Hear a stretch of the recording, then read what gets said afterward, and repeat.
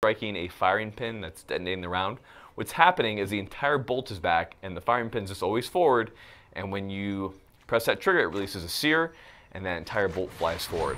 Why is this? It's called an open bolt design.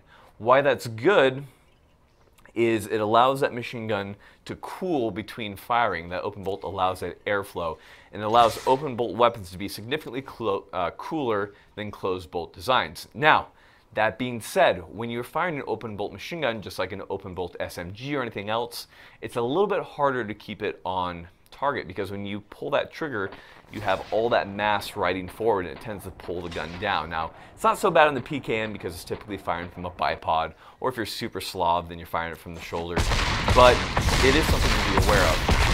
Speaking of pulling the trigger, you know what time it is, don't you, ladies and gentlemen?